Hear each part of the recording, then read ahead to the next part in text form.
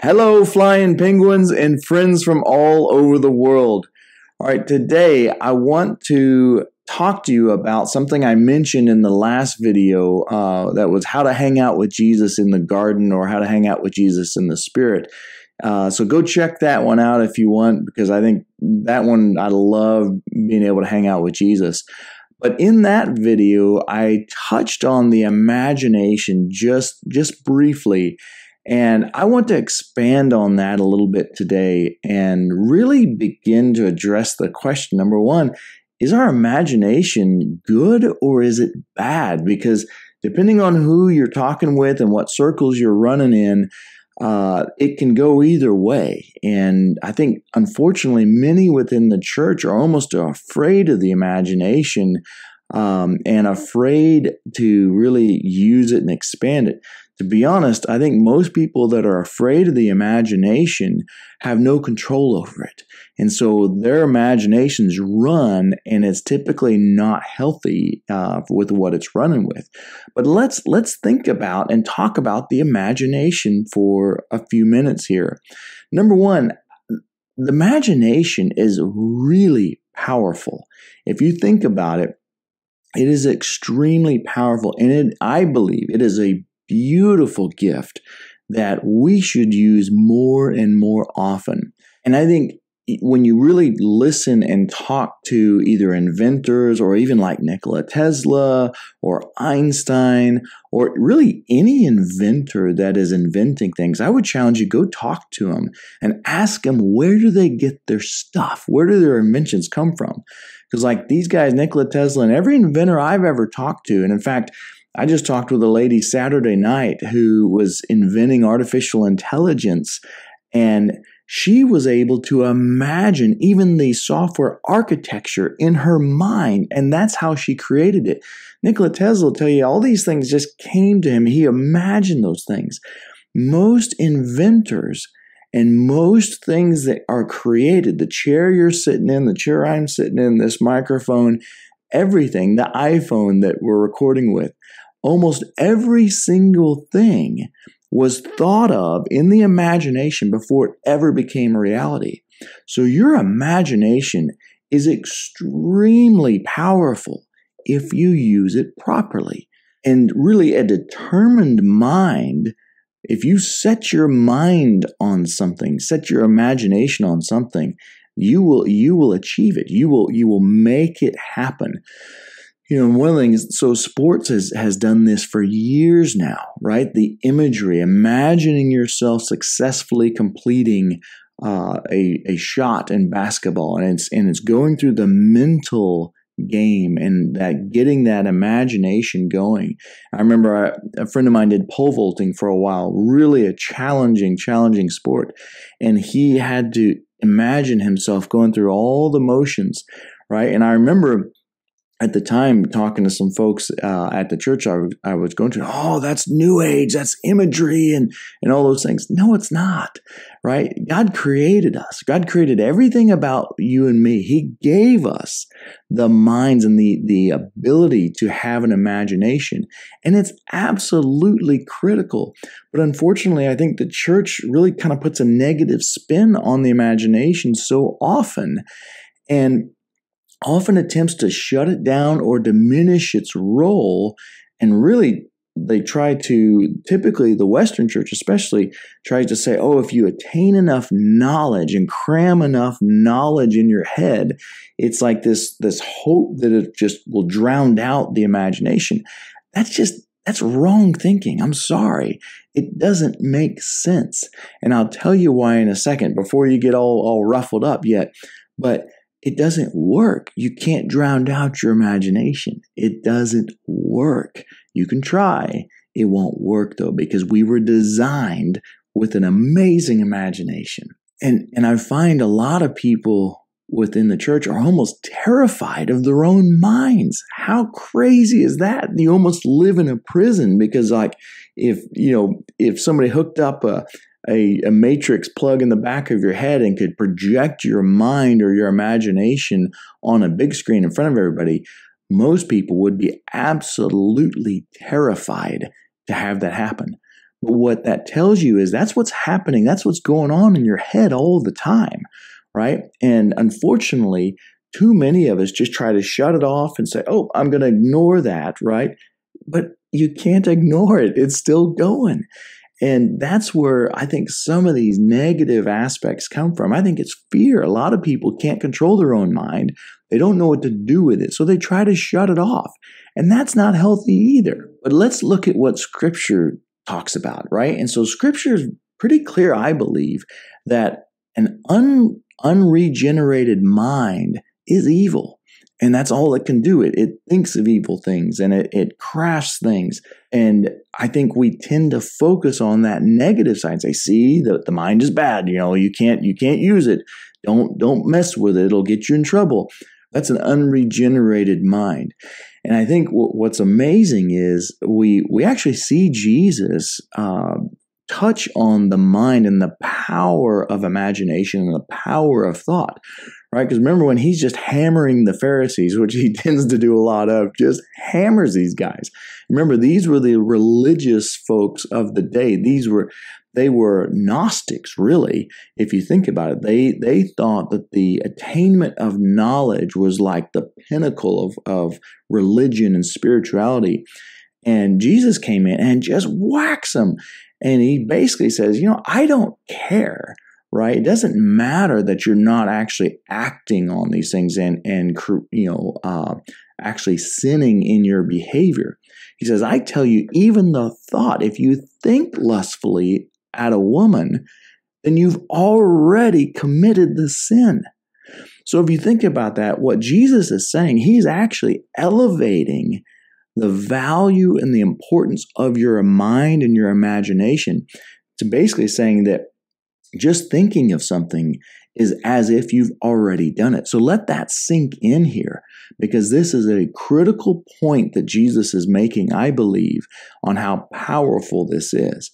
And most men, and I think women as well, if you really think about it, some of those images that you allow in your head, they are vivid and they are real, and they can often get a physiological response, especially if there's fear involved or even sexuality involved, right? Fear, especially, even thinking of something and imagining it, my heart starts to race. I can start to sweat. People will have panic attacks, a physiological response to their own imagination. So tell me it's not powerful, right? And ignoring it is a joke. It doesn't work. So stop trying to ignore your mind. Use it as God intended. And Jesus said, take every thought captive, right? So Paul talks about this. Take every thought captive and submit it to Christ, which is really have the mind of Christ.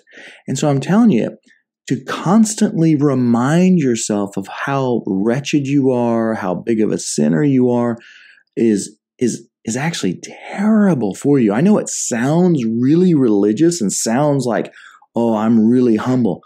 Absolutely not. I'm sorry if that's how you've been taught, but that is crazy. And that is why, honestly, there is a huge amount of depression within the church.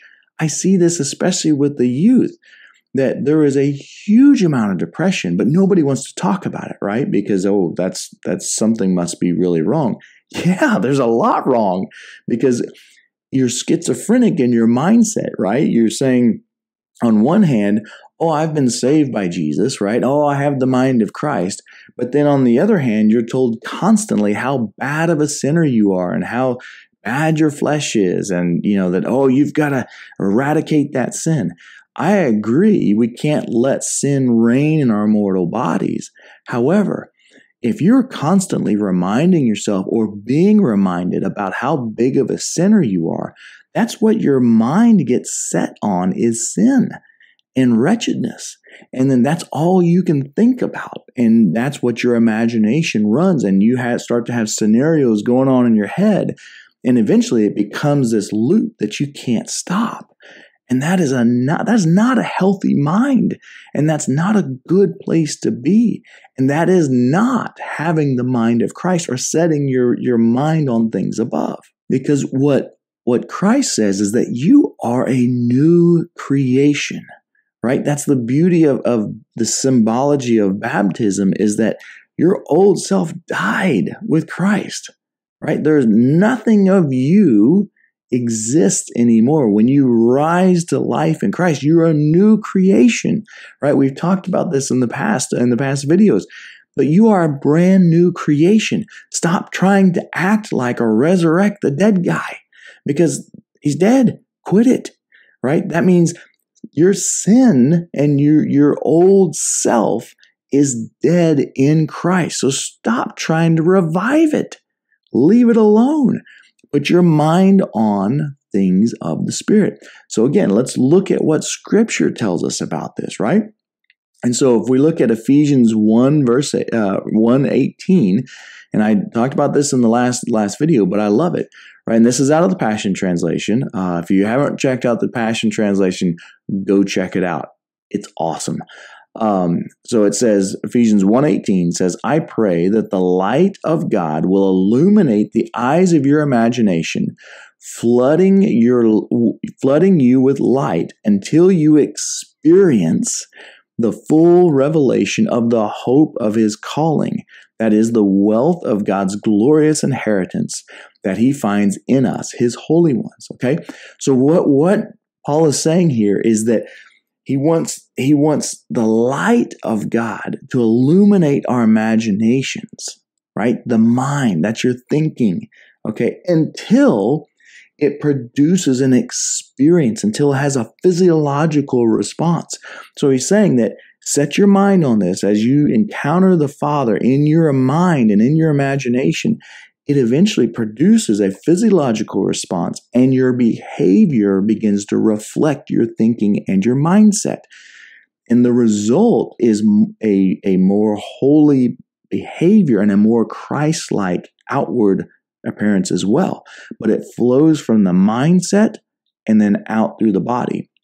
Now, what's cool is the word for imagination oftentimes is translated the heart or the mind, but it's typically translated the heart. So when you hear and read heart in Scripture, most of the time it's talking about actually the imagination. And the word for this, the Greek word for this is dianoa or dianoa. Sounds like you're annoying somebody, but it means the imagination, the mind, or the understanding. So it talks about deep thought, probably the faculty of the mind, or its exercise. So that's awesome, but it's talking about your imagination. The next verse is Colossians 3:2. It says, set your minds on things that are above, into the heavens, not on things on earth, right? That's part of the regenerated mind. And again, this is a slightly different word for neo, but this one means to exercise the mind, to entertain the mind, or have sentiment or opinion. It's to interest oneself and to set your affections on. So this is even more of an action word of saying, actually, set your mind to exercise, right? So when we're praying, this is one way to do that. Or when you're meditating on the Word of God, engage your imagination on the Scripture that you've been really reading or walking through, right? Because if I don't do that, how can I set my mind on the heavens if I don't use the Word of God, right? So Revelation 4 is an awesome one. Think of yourself there in the midst of the throne. So you take Revelation 4, the description of the throne is incredible. Try to imagine what that would look like. And then take Ephesians 2:6 and say that actually you are seated in Christ at the right hand of God the Father in the throne. So take Revelation 4, Ephesians 2:6, and now mash them together and imagine yourself in the midst of that, in Christ, at the right hand of God the Father, with all of that, with all of the rainbow around, the thunder, the lightning, the presence of God, the sea of glass in front of you. My goodness, can you imagine that? I hope that you can. And the other thing is, Jesus also told his disciples that he only does what he sees the Father doing. Now, clearly, God the Father wasn't cruising around physically in that day. So Jesus is not talking about physical sight here. He is talking about his imagination. And he is saying, I see in my imagination or in the spirit, which I believe are basically the same thing. He says, I'm seeing what the Father is doing, and then I respond to that. Again, the imagination. It is awesome. It is so powerful. So the more that we set our minds on things above and imagine the glory of God, the presence of God, who he has created us to be, the more our minds get excited and the more our imaginations get excited. And really, to be honest, this is where your inventions come from, right? If you think back when you were a little kiddo, most young kids have amazing imaginations, right? And you can entertain yourself with a box of cardboard, go into the moon, and have all kinds of adventures. But as we grow old, because our mindset is more of a Greek linear mindset, you're kind of told, you're a daydreamer, or, you shouldn't allow your mind to do that. We're going to think logically here. And it kind of shuts down the mind. But again, man, you talk about any inventor or the folks that really make it, and I mean do really, really well in so many areas, they're typically the daydreamers. They are typically the ones that are thinking up crazy stuff in their minds. Look at science fiction novels. How much science fiction technology that was imagined by the writer is now reality and true sci-fi. I mean, we had ray guns 50, 60 years ago before they were ever existence. We had laser beams in sci-fi before they were ever in existence, right? So many of those things.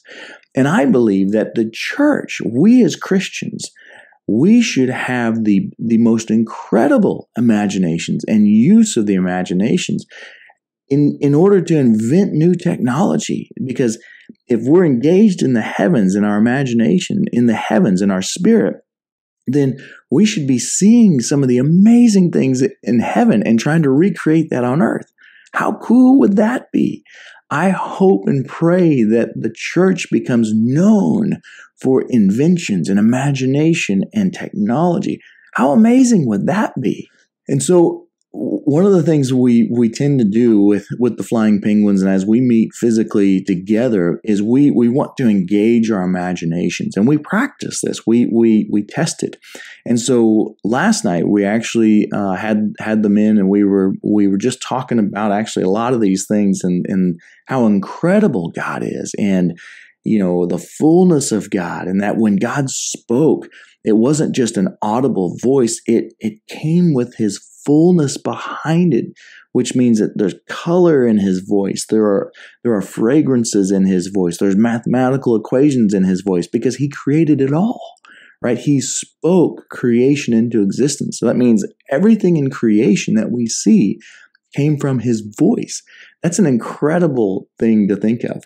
But one of the brothers is an amazing doctor, and so we had another one of the guys. We had two issues last night with an elbow and then a hand that was really in pain, and so we prayed for the elbow first, and it had water on the elbow, and it was swollen, and nothing happened. All right, so sometimes when you pray, you don't get results, but I expect results every time we pray. And so we finished up with this one brother, and we began talking about that because one of the other guys that was praying with us said, hey, to the doctor, I'll just call him doctor. Hey, doc. He said, hey, doc, when you were praying for him, I saw in the spirit this fire behind you, and it was the fire of God. And it was just, he said, I've never seen it this intense before. And he said, it was just this fire, and it was trying to come through you, but it was like you were blocking it from behind and you wouldn't allow it. And it was amazing because the doctor said, I kind of felt something. He said, but his logic and his training took over, right? And his knowledge of the human body took over, and he went to logic instead. And not to say that the training is bad. That's not to say that at all. But I think he's actually can be more effective because he knows it at the cellular level what's wrong, and then he can bring the spirit into it. And so what was awesome was we said, hey, let's just pray this into you. And we talked about his position in heaven and who he was in Christ, and how being seated in the throne and in Christ, how he prays from the authority of the right hand of God the Father, and from the authority of Jesus Christ, as if when he prays, it's as if Jesus himself was praying. Think about that one. That one is crazy. But that's the authority that we have and the position that we have as sons and daughters of the King. We pray with that authority.